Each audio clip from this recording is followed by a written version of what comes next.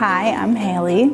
I am the president of the cooking club, which I just started this year, and I am going to tell you how to make some cute little Halloween-inspired treats. Mini chocolate bat bites.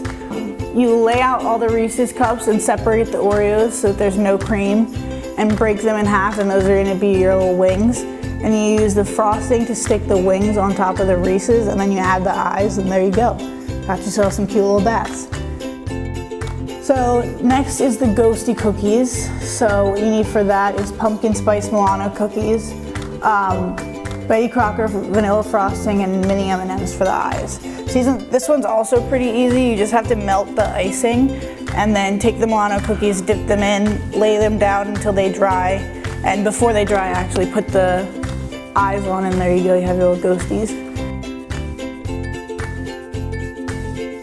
All you gotta do for this one is really easy. You just have to bake the cookies, put the mini Reese's peanut butter cups on top as the bodies of the spiders, and then use a dab of chocolate sauce or any sort of frosting like that to use to make the legs and stick the chocolate on top.